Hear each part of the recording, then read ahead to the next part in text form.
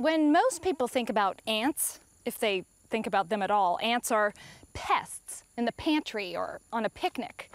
But here in Belize, the ant is the king of the jungle.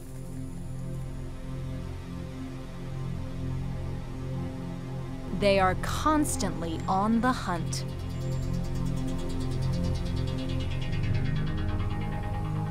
Swarming under every rock and lurking in almost every flower. So how many different kinds of ant species do you think are in the Belizean rainforest? Well, right around here, I mean, there could probably be several hundred. In the tops of the trees alone, there can be dozens. Oh, that's a howler monkey. Excuse vertebrates. Oh my God. I thought we were on Lost. Eceton hamatum. Mark Moffat It's an army ant. is a biologist. Inside there, we have the queen and her brood. Author, photographer, The queen there, that's her head and abdomen. and ant enthusiast. Oh, yes. Almost from birth. I learned early that ants are controlling the world under our feet. Down there as an infant, I would watch them doing all these things that were very human-like, building roads, working together to collect food. Ants do all kinds of things that even primates like a chimpanzee don't have to deal with. Take the leafcutter ant. These insects live in societies of millions. You can actually hear them, you get to know their sound. It's the motion of tiny little leaves. And feeding all those millions of mandibles requires a lot of work. This is a tough job, and their jaws get quite worn down by it. Their jaws, however, contain a lot of zinc, so they're essentially living can openers that can grab onto the leaf from one side, tear through with that other tooth on the other side, the way you use a little portable can opener. A lot of these ants are carrying leaves with hitchhikers on them.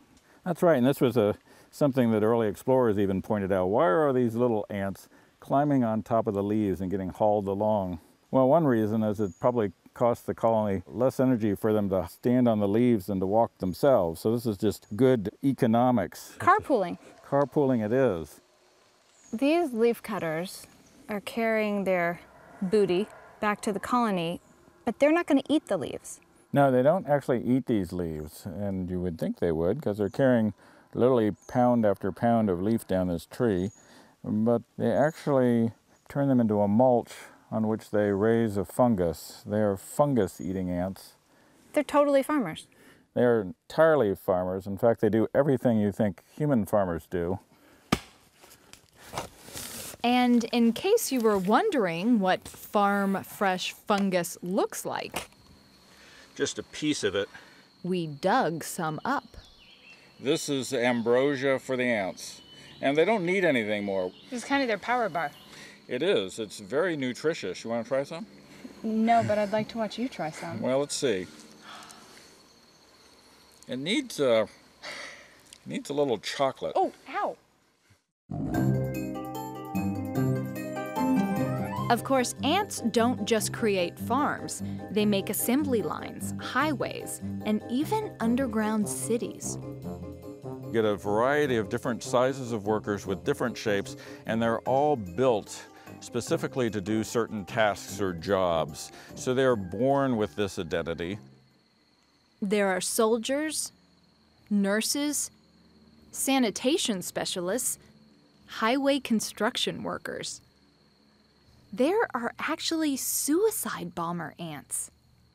The ant simply walks up to the enemy and explodes, spraying this toxic yellow glue over itself and everything around it and killing everything into a tableau right away. So that's right out of sci-fi. It doesn't even need any TNT. It just has it built into its body. With behavior this complicated, they must be pretty smart, right? Ants are not smart. In fact, if you watch an ant for any length of time, you're going to end up wanting to help it because ants are really very inept.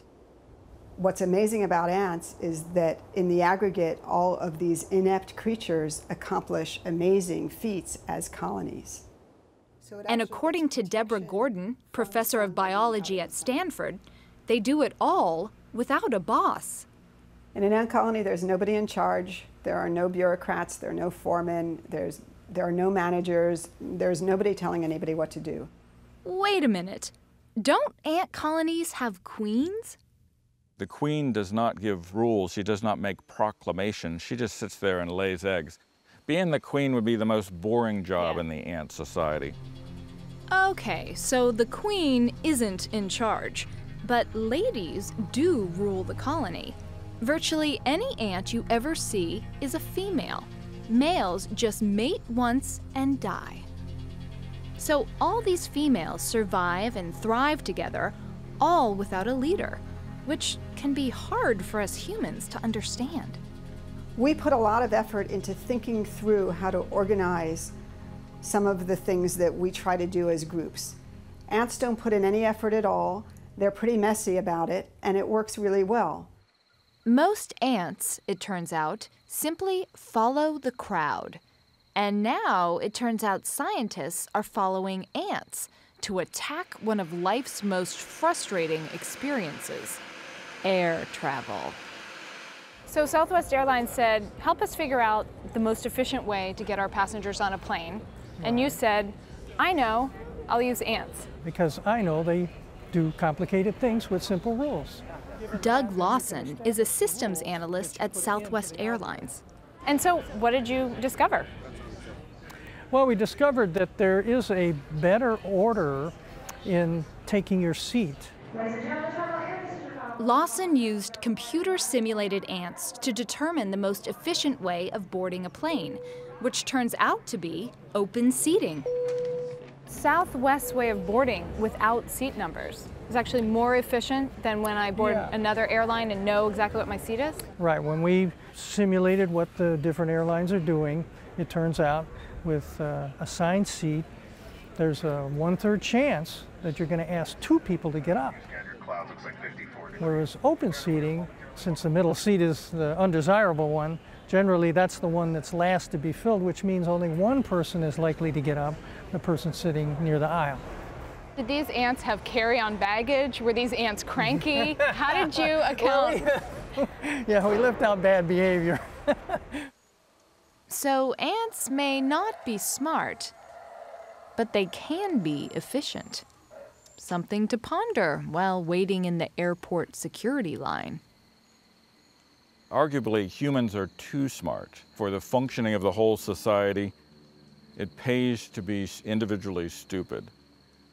This is the wisdom of the crowds idea. Basically, all those little ants with their mostly ignorant choices, out of all of that emerges smart society.